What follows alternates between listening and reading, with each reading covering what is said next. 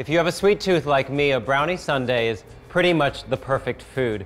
But I have an even better idea, a brownie sundae ice cream cake. It starts with brownies, of course, baked in a 9x13 pan. Just lift it right out. And we're gonna make this fit into a standard loaf pan.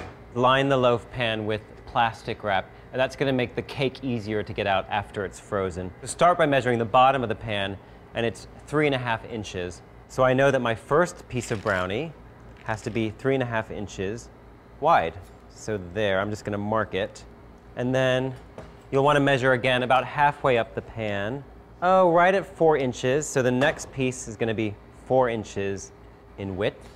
And then our last piece should be just about 4.5 inches to fit into the top. And it is. For the building, start with the narrowest piece of brownie, and that's gonna go into the bottom of the loaf pan. You'll see that it fits perfectly right in the bottom. Now for the next layer of flavor, peanut butter. This is crunchy peanut butter, 1/2 cup, evenly distribute on top of the brownie. Use an offset spatula just to spread the peanut butter to the edges. Next, vanilla ice cream, and I need 1.25 cups of this. This is a pint, so I need a little more than half. And I think we're ready for our second brownie layer. This is our 4-inch wide piece. For this layer, raspberries and strawberry ice cream. Just mash the raspberries a little bit with a fork. Okay, and you can just kind of spread that about. And one more layer of ice cream. This one, strawberry, about 1.5 cups for this layer because our pan is a little bit wider now toward the top. Take your time here so that you have an impressive presentation when you unmold and slice it. And now we just need that last layer of brownie. This will actually become the bottom, so it doesn't even matter that it's cracked. And then take your excess plastic wrap and flip it up over the cake. And into the freezer it goes until it's nice and firm, at least 6 hours. I'm gonna do some candied peanuts. That's 1/2 cup of sugar, 2 tablespoons of water. You want the sugar to dissolve completely into the water. Start over a moderate flame, and then once our sugar is melted, we can crank the heat and really get it to a boil. This needs to come to about 235 degrees on a candy thermometer. We're starting to come to a boil here.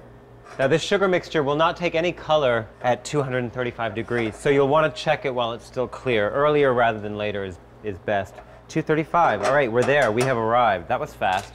Into this goes 1/2 teaspoon of coarse salt and the peanuts. This is 1.5 cups of roasted salted peanuts right in.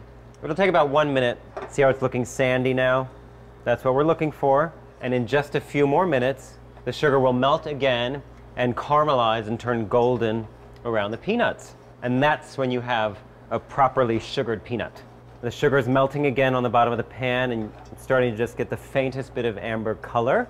Line a rimmed baking sheet with parchment paper, and that'll ensure that it doesn't stick to anything. And they can go right out onto the tray. And then just spread this very quickly into a single layer while it's nice and hot. Now it's time for the big reveal. This is actually the bottom. There we go. And lift the plastic right off. And just before we slice it and serve it, whipped cream. This is 1/2 cup of cream that I've whipped to soft peaks with 2 tablespoons of confectioner sugar. I think that looks pretty good. And some of the candied peanuts. You can just break these up into little bits, sprinkle them right on top. And then of course we have lots more of these peanuts that we can serve on the plate for garnish. And with your knife, go straight down. Oh yeah, see all those beautiful layers there? And for the top, more of the sugared peanuts. And it wouldn't be a real sundae without a cherry on top. And there you have it, a beautiful and so delicious brownie sundae ice cream cake, perfect for any celebration. Happy eating.